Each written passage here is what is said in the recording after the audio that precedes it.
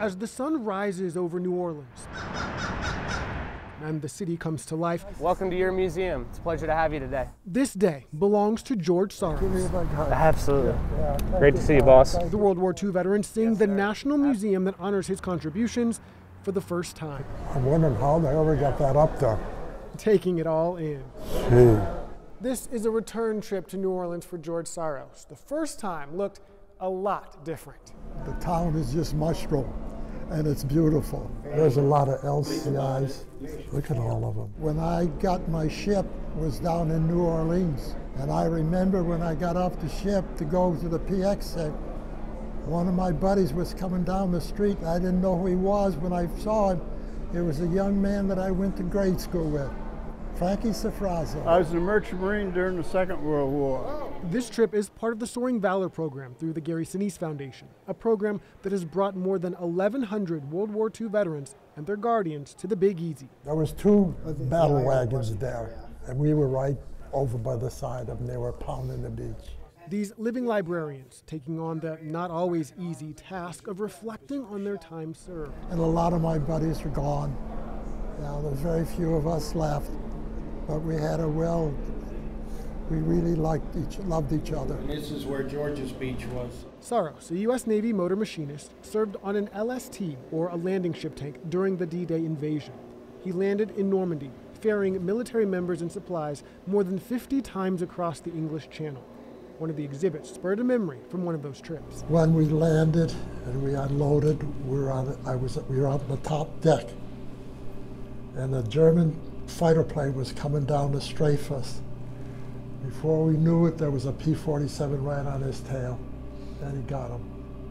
And then I looked over, and then one of our big bombers, the wing was gone, and we were yelling, "Bail, bail, bail," and they did. Now in his 90s, the significance of this trip and what this museum means doesn't go unnoticed. It is priceless. And what it makes it so priceless is we want to leave it for our young generation to know what the country went through to preserve our freedom and our liberty. He plans on doing his part by sharing his story, just one puzzle piece of the big picture that has made this nation what it is. It's beautiful. I really enjoyed it. In New Orleans, Justin Hinton, News 13.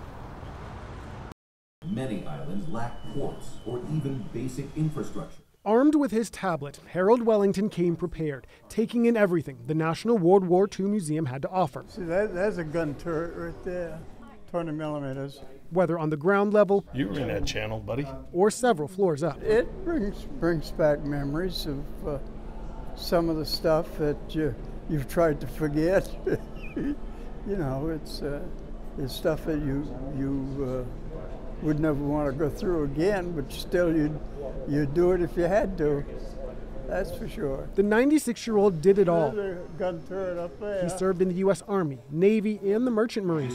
Complex. That is a Liberty ship. So seeing an entire section devoted to the work he did as a mariner. That's a ship that won the war. They built over 2,000 of them. Brought up a different set of memories. But that's what I sail on most of the time. I was on four different ones. Point where you were in the ship. Boiler room would be back here under, clear down the bottom there. Harold Wellington really was the lifeline for troops overseas.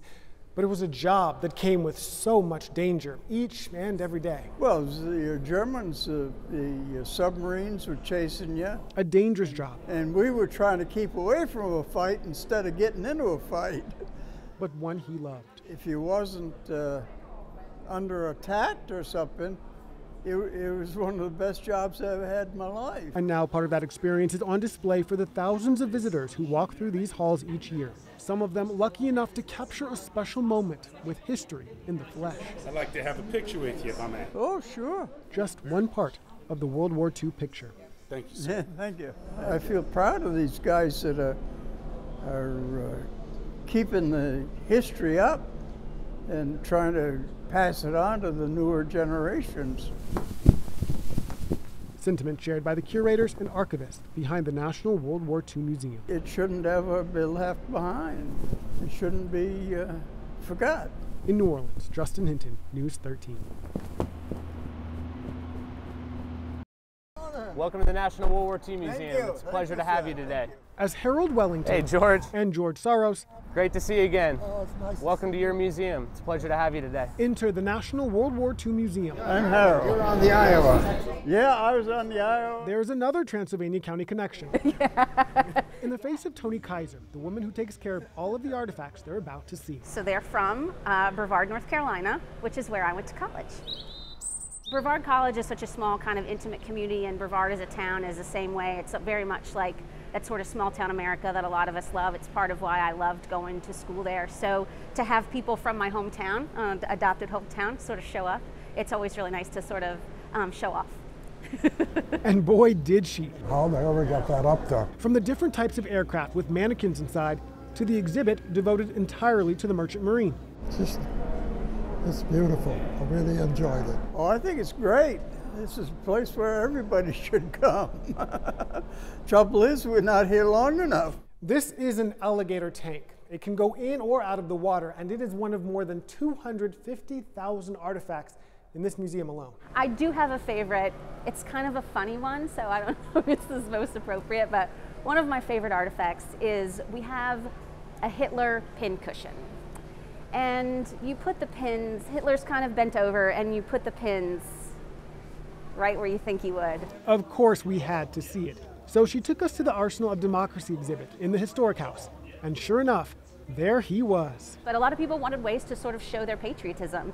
And there's lots of, sweetheart jewelry and other trinkets and tokens like that, in addition to war bonds and stuff that people could do to show their patriotism. And what better way than to put your sewing pins in Hitler's butt? The 6-acre campus, which sits in the heart of downtown New Orleans, really has it all.